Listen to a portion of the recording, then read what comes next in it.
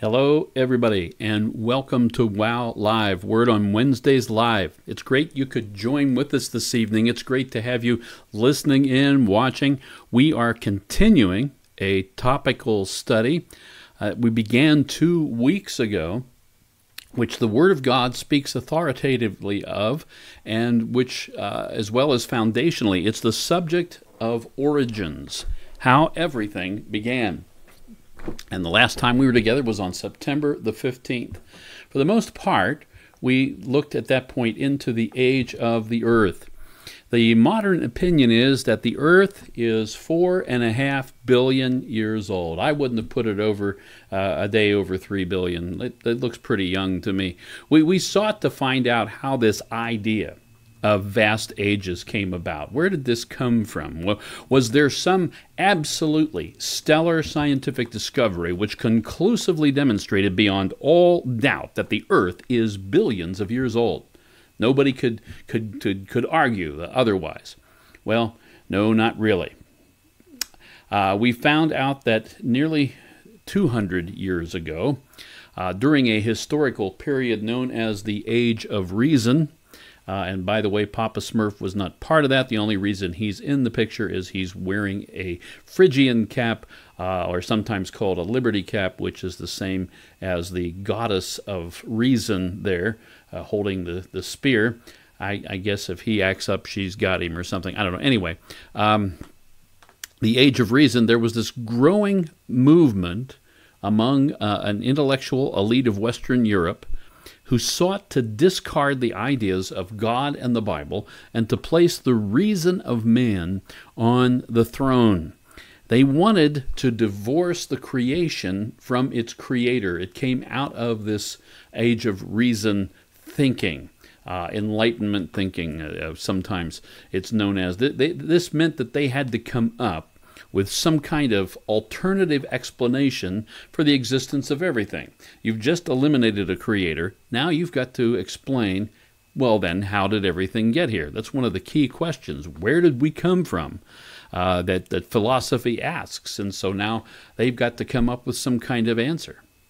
And one of the first notions that they came up with was, well, if everything arose into existence apart from any kind of creator being involved, all by itself, by some heretofore unknown process, well then, whatever that process might be, it was going to take a long time for it to happen, all right? So time becomes a very important factor in this whole thing. Whatever we suggest, it's not something that happened quickly. It didn't happen in 6 24-hour days, okay? You know, it took place, had to have taken place over a long period of time, gradually developing. That kind of thinking began to come up. And so the idea of long ages comes out of that. It grows out of that need for long period of time because we've just done away with someone who can create by the power of his word. We've removed him from the equation. Now, it's impossible. This is the issue. It is impossible for the discipline of science to scientifically and accurately deal with this question of origins.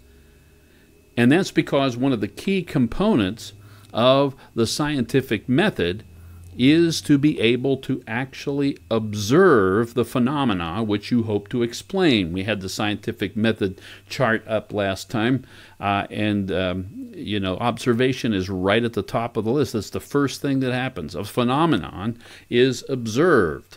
And we have a question now, and we want to explain how that phenomenon, or something about it anyway. And if something is unobservable, such as the origin of life, let's say, or the origin of the earth, or the beginning of the universe itself, all those things are outside of our purview, well then it falls outside of the parameters of observational scientific investigation. So our first step in the scientific method is meaningless. It doesn't exist. What you're left with then is speculation and assumption about what happened. You have to assume certain things to be true in order to try to examine historical events and the supposed processes which occur during those events. You must assume things because you can't actually see them, right? So this therefore removes the study of origins from observational science and places it in the discipline of what's known as historical science. And the scientific method gets really fuzzy in the historical sciences. Why? Because you can't see anything, okay? Last time I illustrated this problem by considering how one might walk into a room and find that there's a candle burning. And the question comes up, how long has the candle been burning? How can you tell how long it's been burning? Well, we found out that strictly using whatever observations we might be able to make of that particular candle in that particular room, in the present, as we are there, whatever we use doing that, we will never be able to draw any certain conclusions about the question of how long the candle's been burning. Why? Because we have no idea what the conditions were before we came into the room. The rate at which the candle burned down before we arrived cannot be determined. If a slight breeze went through the room, if someone opened a window in the room, or they left a door open, let's say, or they turned on a fan and it stirred up extra oxygen getting to that flame and speeding up that burning and thus speeding up the rate of burning, well, we'd never know about that because we weren't there to see it. If there were faults within the candle itself, such as perhaps bubbles in the wax, let's say, air pockets there, that when it didn't actually form well when they were making it, that would much more rapidly decrease the size of the candle as it burned. Well, if that would speed up the process, well, we wouldn't be able to know about that because all the evidence for it would be destroyed as the wax melted into nothing. We'd have no clue about the bubble there. In fact, we have no real idea of how tall the candle was before it began to burn. That was a major problem that we talked about. How tall is it? Is it 7 inches, 9 inches, 13? We don't know.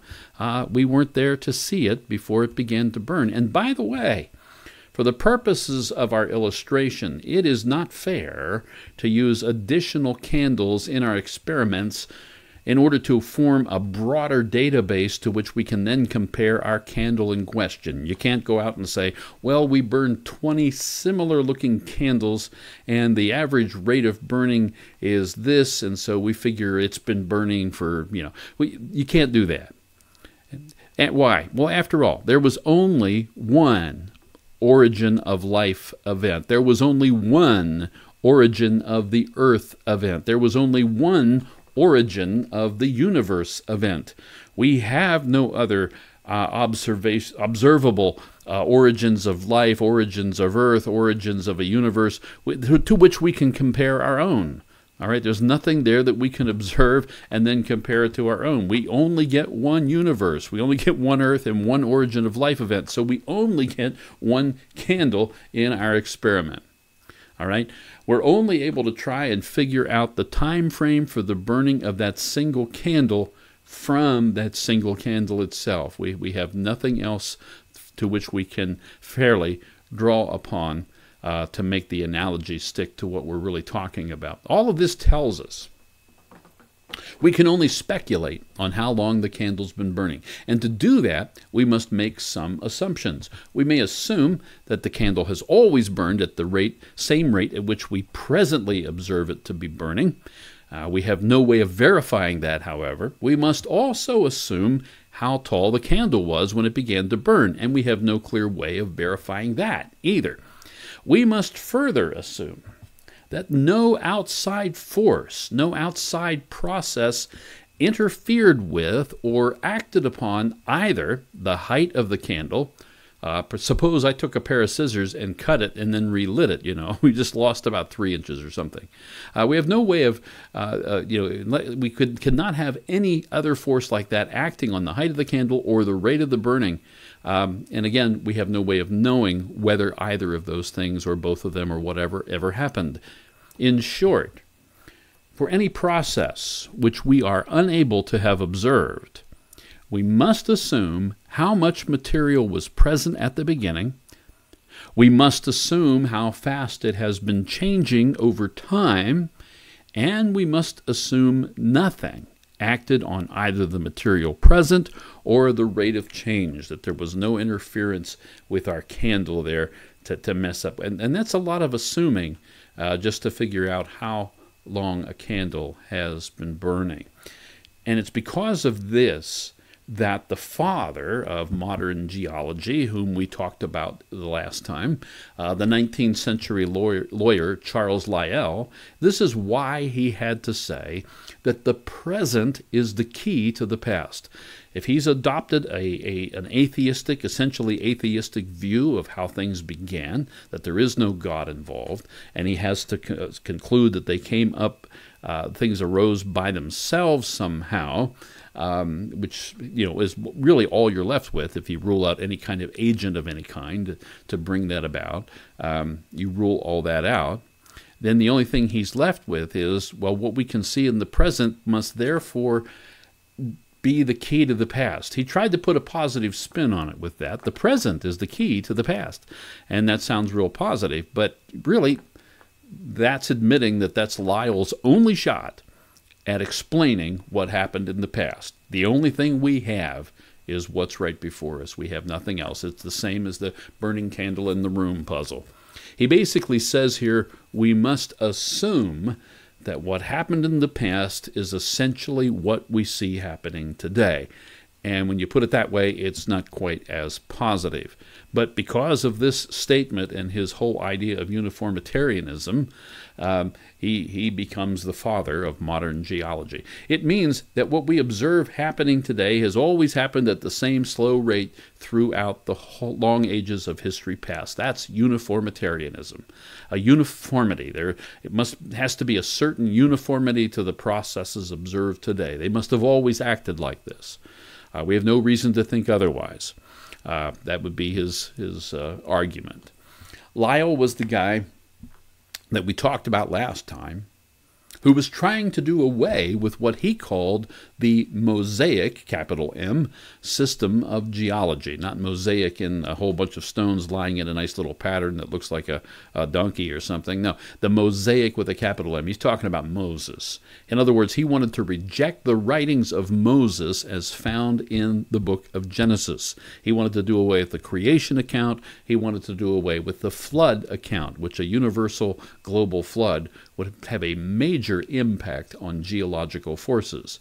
And he didn't want to do that because he just doesn't want the Bible involved, okay? He wanted God out of the picture.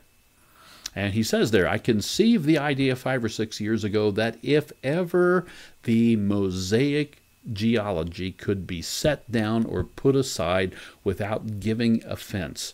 In other words, we don't want to offend these religious people, but we want to be able to lay this aside because it's a stickler for what we want to do. It's messing things up for us. And he said that in a letter to a friend, and that's how we know he was opposed to the Bible as much as he was. In order to be able to put that all aside, he had to assume, and again, this is a huge assumption, that what we see in the present has always happened at the same slow pace. And here's the interesting thing about Lyell. He thought that by doing this, he was doing away with the Bible, but instead, what we read in the Bible is that in the last days, Lyell and others like him would show up. It was prophesied in the book of 2 Peter. They would show up on the scene, Peter says, these scoffers, scoffing at the Bible and dismissing the creation account and the account of the universal flood in particular, the Mosaic system, according to Lyell, right? 2 Peter 3, verses 3 through 6 lays this out. Above all, Peter says, you must understand that in the last days scoffers will come, scoffing and following their own evil desires. They will say, where is this coming he promised? Talking about, you say Jesus is coming back. Where is he? He hasn't come. Where is he? ever, look at this now, ever since our ancestors died, everything goes on as it has since the beginning of creation. That, friends, is uniformitarianism right there in a sentence.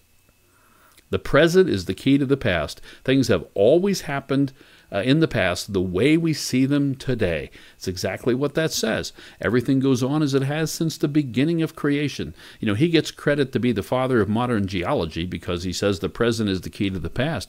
Well, 2,000 years before he was on the scene, the Bible already said that. It said there were people who were going to show up in the last days and say this kind of thing. And here he is. You know, he showed up.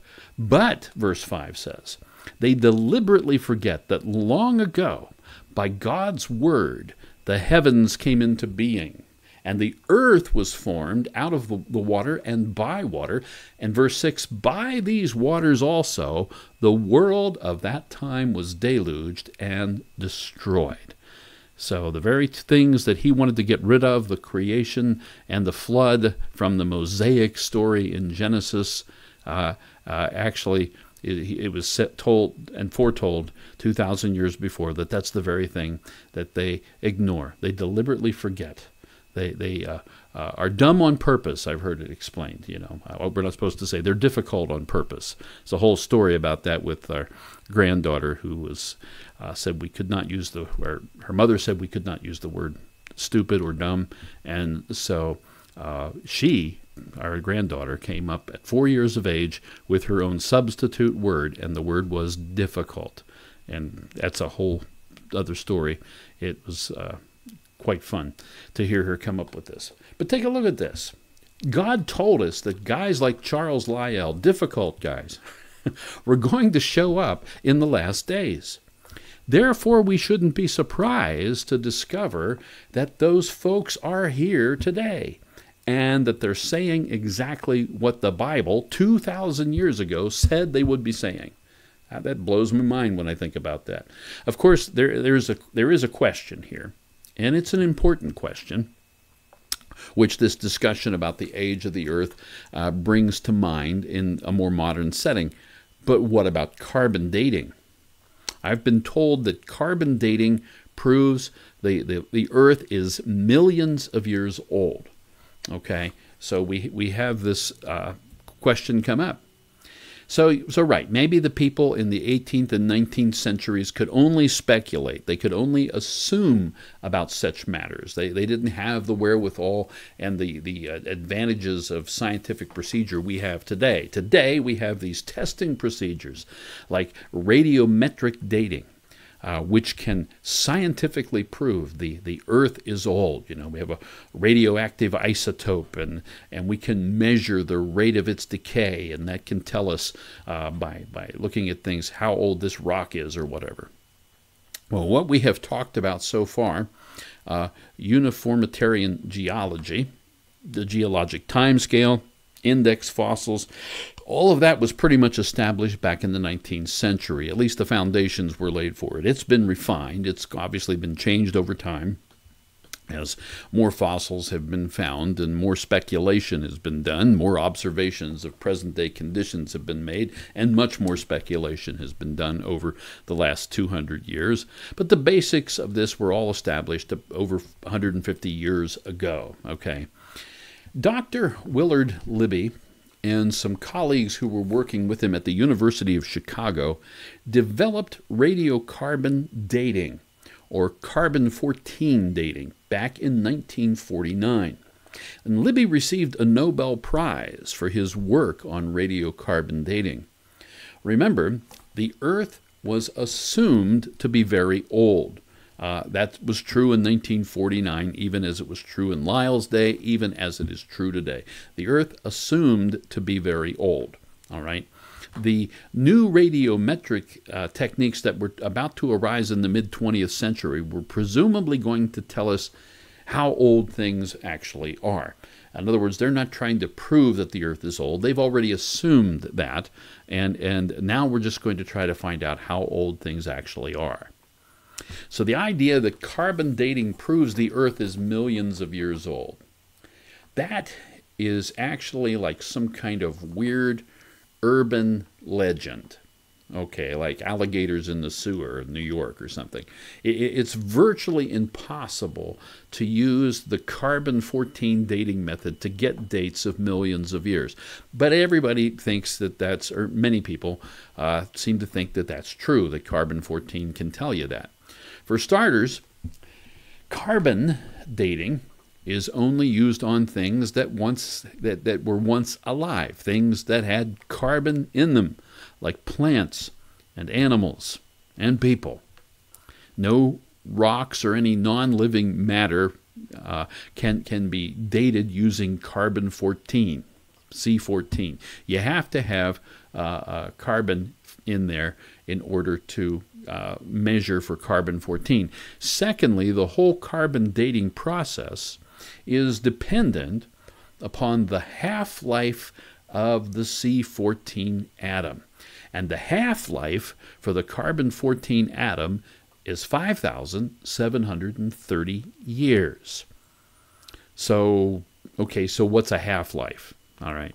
Well, basically, you see, as with all radiometric dating, you have to have a radioactive isotope, an element that is getting rid of material. It's kicking off matter. Think of a Geiger counter that clicks every time some particle hits the plate inside, and it makes that static clicking that you hear, as we have uranium there or something like that.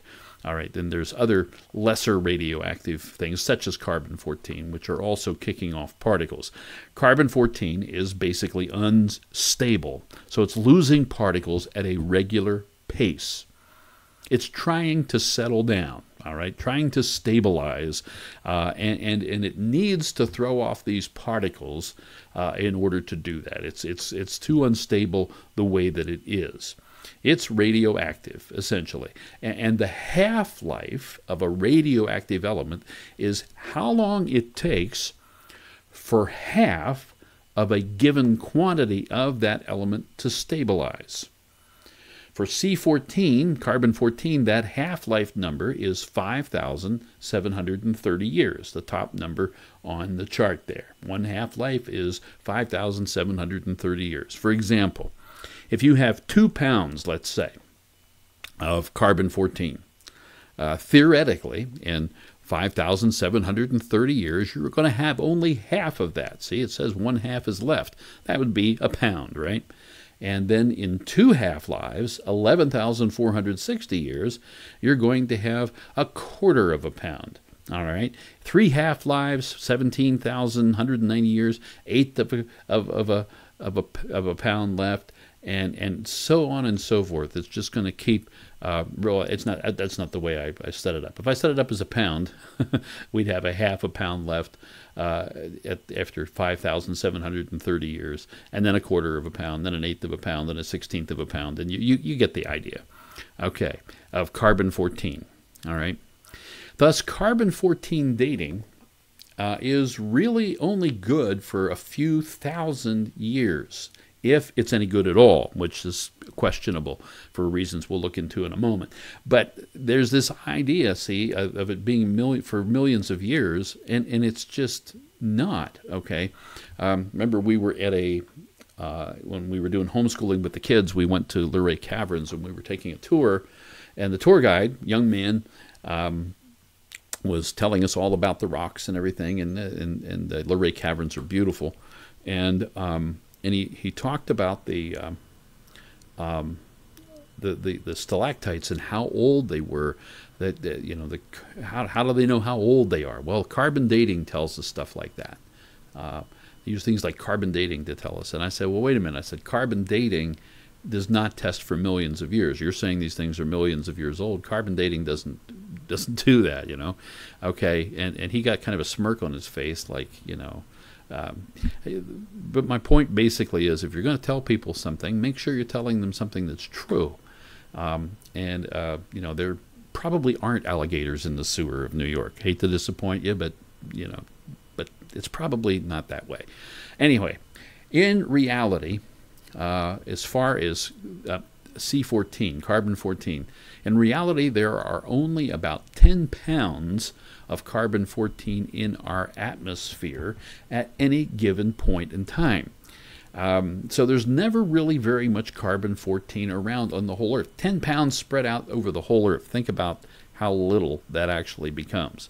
Not very much of it there.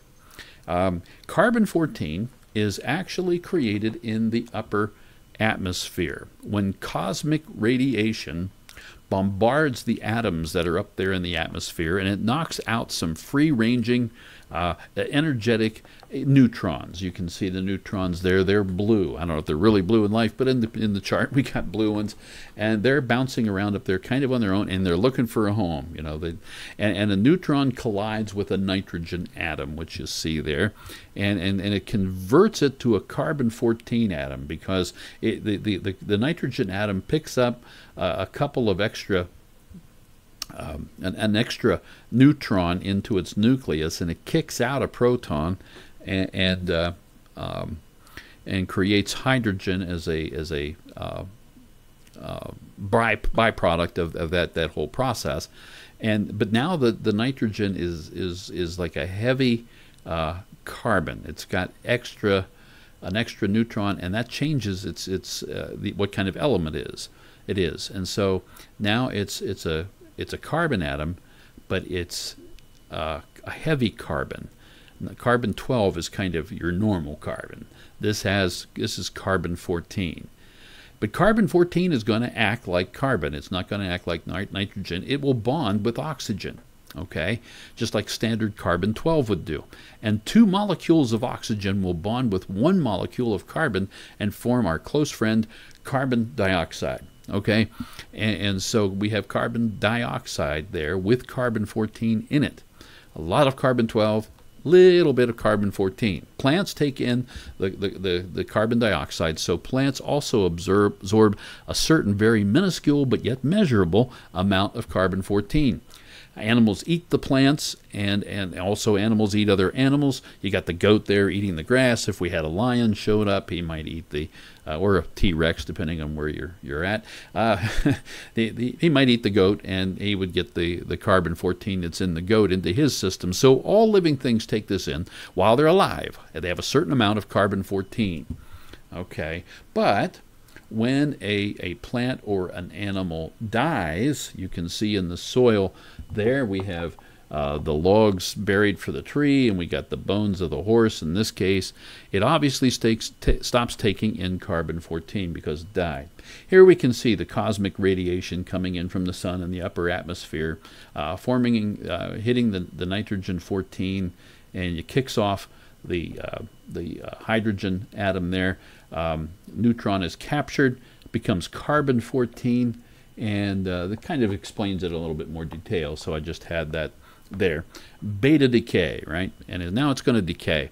So it obviously stops taking in carbon-14 when it dies, this horse, okay, or whatever it is, the tree, they stop taking it in.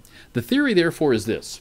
Since the carbon-14 rate of decay is known, you know, the half-life, 5,730 years, it is possible to determine how long ago something died by measuring how much carbon-14 is still left in the remains. This is basically our candle experiment, okay?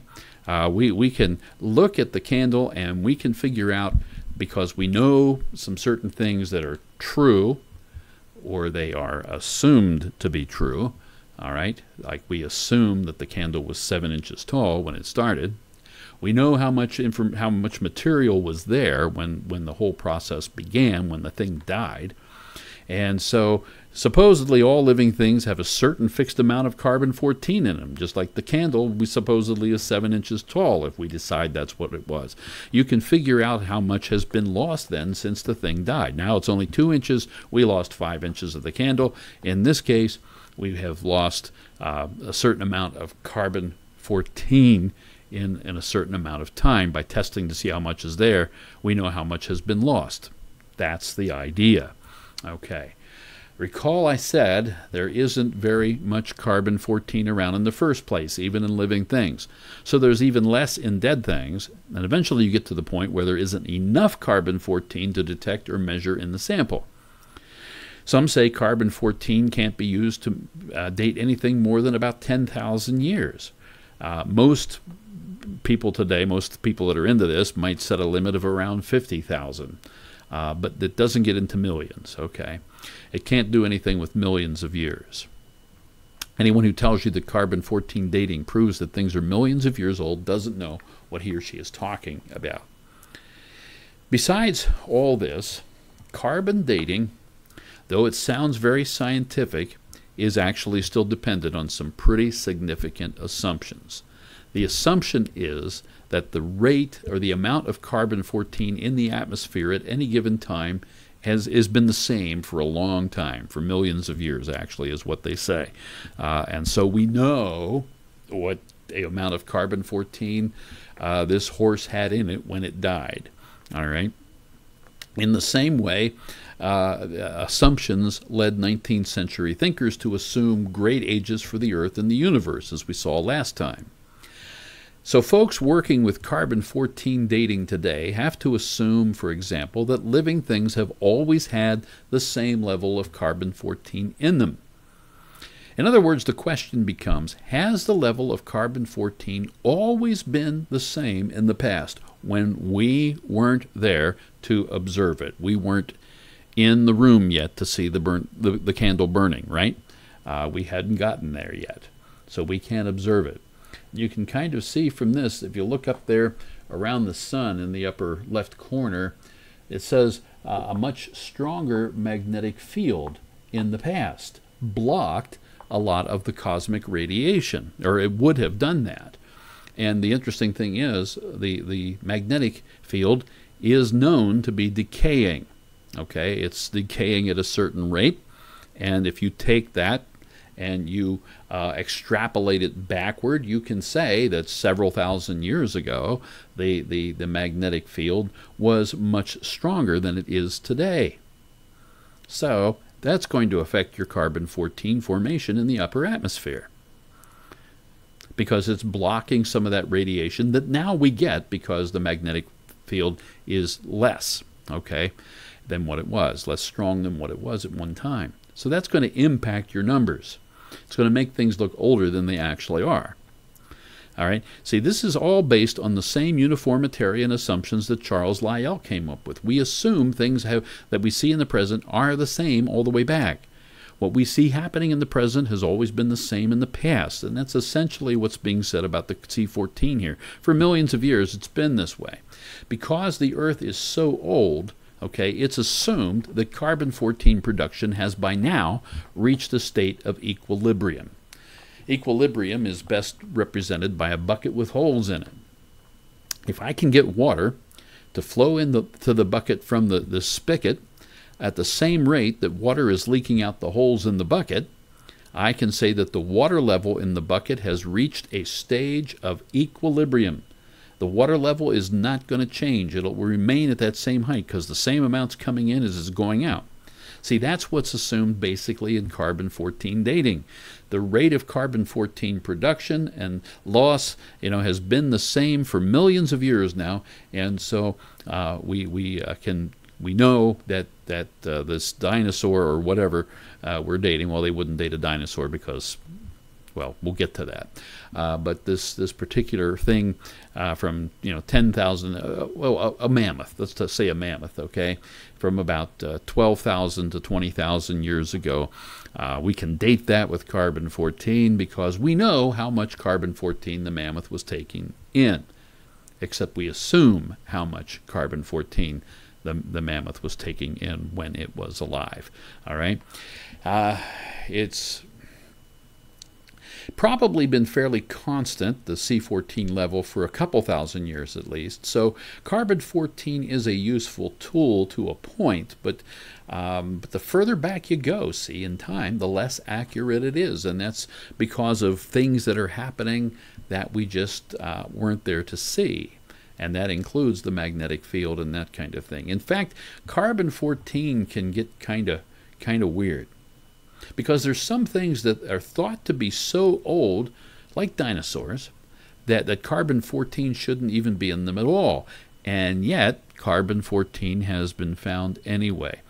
if we take a look at that chart there, and what I'm going to do here for a quick moment is open something else up that I need to look at so I can see that picture a little bit better.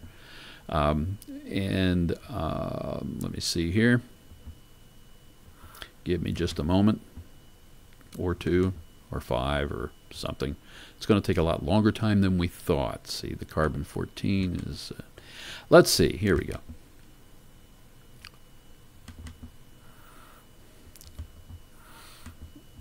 And we get down to our slide here. There we go. Okay. And let's run that from the current slide. There we go.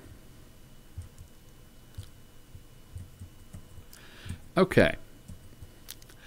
Now, if you look on that chart, it says carbon-14 in dinosaur bones. There's not supposed to be any.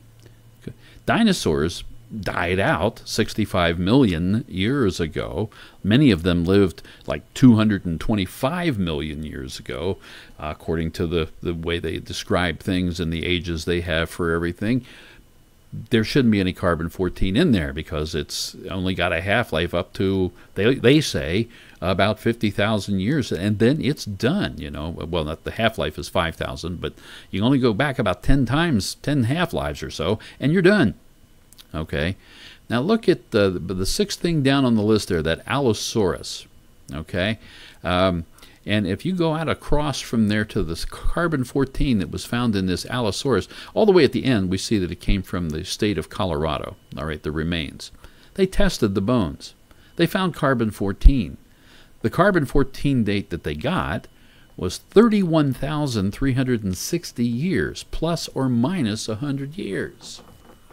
All right, so that does not square at all with what we're told about how old dinosaurs are. And yet this is the result of carbon-14 dating. Something's not right. If this is, and you can see other examples of other dinosaurs there, several hadrosaurs, 3 of them it looks like, several triceratops, an apatosaur, and I think the list goes on from there. And they're all found in the United States, out in the West, Texas, Colorado, Alaska, Montana. These remains are tested. They all had carbon-14 in them. And they all tested to no more than 40,000 years old. That can't be right if dinosaurs really lived millions of years ago. So you can see where this problem comes in when it has these dates. The Institute for Creation Research, these guys are fully trained scientists, just like they've studied at the same universities that others in their field have studied at. They have the same. They had to earn their degree just like anybody else. They had to do. They've done papers. They've published all these kinds of things in their fields, and they are respected scientists.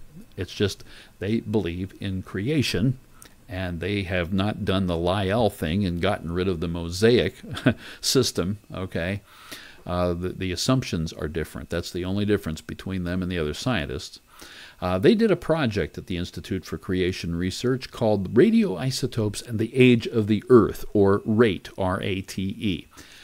A good report on what they found out is in a book for lay people. The book shown there is really highly technical. I've got a copy of the volume 1, and I read the first few pages, and I found it interesting, but I also found it taxing on my brain. Okay, but I also have Don DeYoung's book, Thousands, Not Billions, and he writes in his book, Thousands, Not Billions, about carbon-14 dating. He says several creation scientists have previously explored carbon-14 dating, including Melvin Cook, Robert Whitelaw, Robert H. Brown, and John Woodmaret. Also, Paul GM, I guess, conducted an extensive survey of the radiocarbon literature from the 1980s and 1990s. And he found more than 70 published reports of significant amounts of carbon-14 detected in ancient, quote-unquote, organic samples, things that are supposed to be old, but the carbon-14's there and it shouldn't be. A further rate review, he says, of the radiocarbon literature found many additional examples.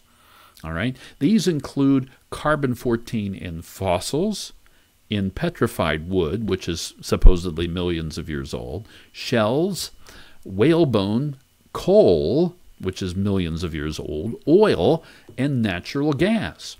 The resident carbon-14 content is also found in inorganic rocks and minerals, including marble, graphite, and calcite. These samples come from all around the world and from all depths in the soil. The detected carbon-14 atoms simply should not exist in these ancient materials, and yet here they are. All right. To understand the significance of this carbon-14 finding, consider a comparison. Suppose an archaeologist investigates an Egyptian mummy. The outer covering is carefully removed to reveal the ancient, undisturbed interior. As the last wrapping is removed, an amazing discovery is made. Inside the mummy is a wind-up clock which is still ticking. Must have been a Timex, right? Perhaps the mummy is not as old as the archaeologist initially thought. That clock in there tells a different story. The discovery of carbon-14 in supposedly ancient samples is just as startling to the conventional radioisotope dating community. These things should not be found. This carbon-14 should not be there, but there it is. Some of the most convincing evidence to me personally was learning that the RATE team had diamonds tested for carbon-14. Diamonds. Diamonds are made of carbon, so they were once living matter, likely plants or trees that was changed and crystallized under extreme pressure and temperature. Diamonds are strongly related chemically to coal in their structure. So that's coal in the background there. So that's why the two are together. But natural diamonds are considered to be so old. Wikipedia says between 1 billion with a B and 3.5 billion years old. 3.5 billion is nearly as old as the estimated age of the Earth itself. They should have no carbon-14 in them at all. Yet when the RATE scientists sent several diamond samples to several different labs which do the carbon-14 dating, understand the scientists themselves didn't do it. They sent it to labs that do that regularly, commercially. They do carbon-14 dating. All of the samples of the diamonds, every one, came back with carbon-14. And there were several different labs doing the work. Diamonds, folks, are the hardest minerals we know, the hardest thing on Earth. The surface of a diamond, well, the whole material of a diamond, really, but it is virtually impermeable.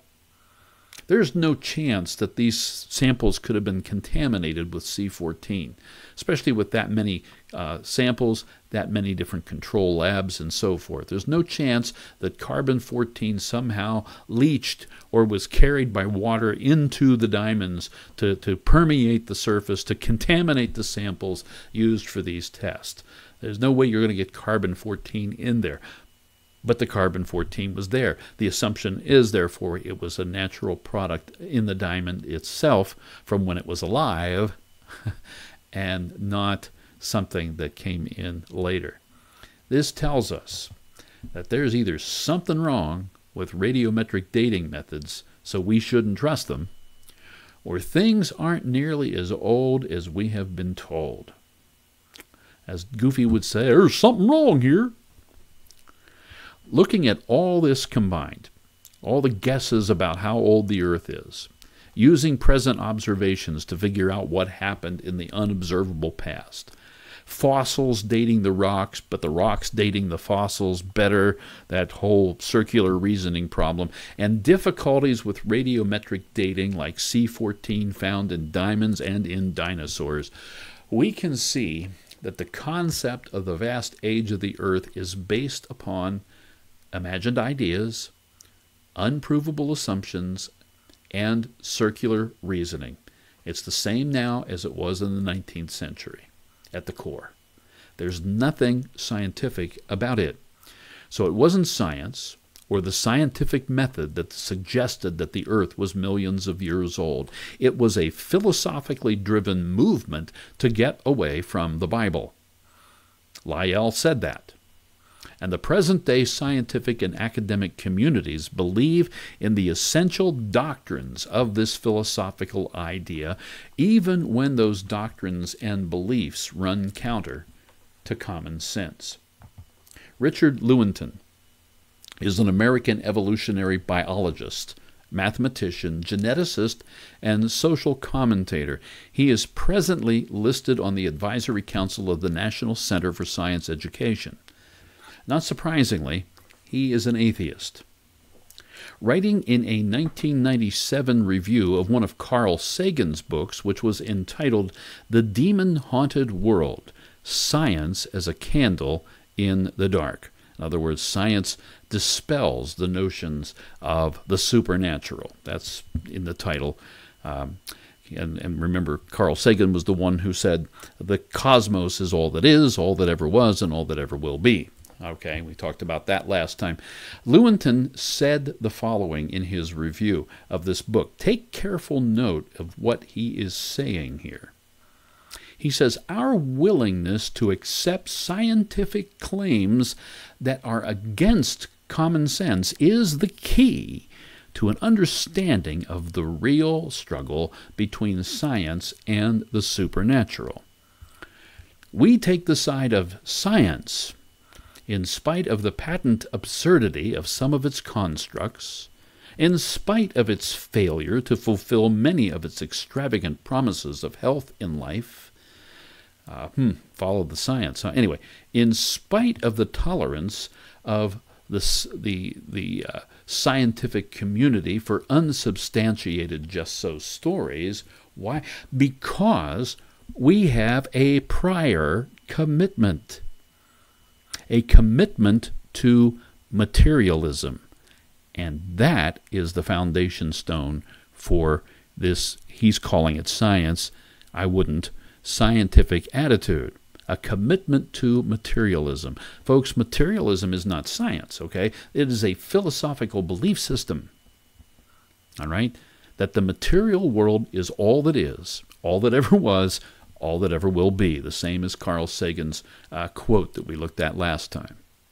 All right? It's a philosophical belief system. It's not science. It cannot be scientifically proved. They have no way of demonstrating that materialism or material matter is all that ever has been. They have no way of showing that. He goes on to say, it's not that the methods and institutions of science somehow compel us to accept a material explanation of the phenomenal world.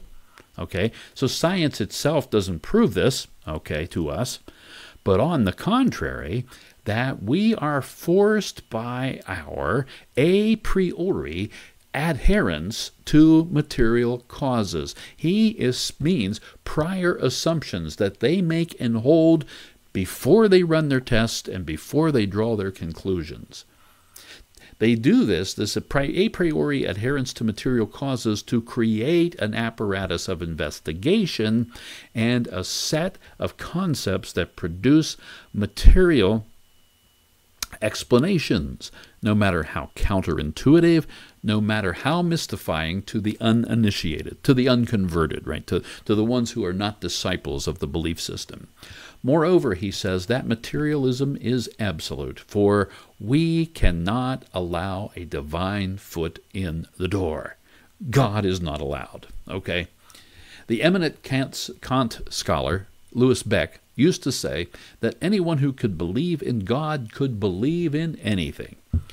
To appeal to an omnipotent deity is to allow that at any moment the regularities of nature may be ruptured, that miracles may happen. He wants to get rid of God even more so than what Charles Lyell did 150 or so years ago. God is not allowed in the laboratory, not because science says he can't be there, but because the belief system of philosophical materialism says that he can't come in.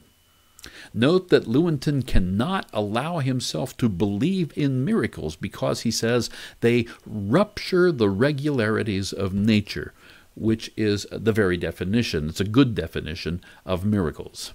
It's something that is supernatural, beyond nature, that is happening. And he's saying that can't happen. He's saying that dedicated scientists must also be dedicated materialists, and I don't believe that. All right? They don't have to be. Please note, friend, most of the founding scientists, by the way, in our scientific world, were Christians who believed in God and were actually looking at how God had done his creative work and what he actually made, which is marvelous when you begin to look into the design and the evidence for his fingerprints are all over everything, as he's obviously there. Anyway, please note, friends, it's a matter of belief and faith with Lewontin. Okay, when he says scientists have a prior commitment, a commitment to materialism, he's using faith words there. They've made a commitment. Just like we might say we have a commitment to Christ. We have a commitment to believe the Bible. He could no more prove as absolutely true the tenets of materialism that I could prove God's existence by having him come into the laboratory and perform his miracles at my command. Okay? I appreciate Dr. Lewontin's honesty about what he believes. We need something like that. This reminds us that this debate about origins is not between science and the Bible or some such nonsensical characterization. It is the clash of two worldviews, two belief systems. Some believe, as the Bible describes it in 2 Peter 3, that all things continue as they have been since the beginning. No involvement from God, no divine foot in the door. Where's the promise of his coming? He's not allowed in anyway. Okay? Others of us choose to believe that the Bible is the very Word of God. What God says about what he did when he created everything, it matters to him. And folks, anything that matters to God ought to matter to us. See you all next week.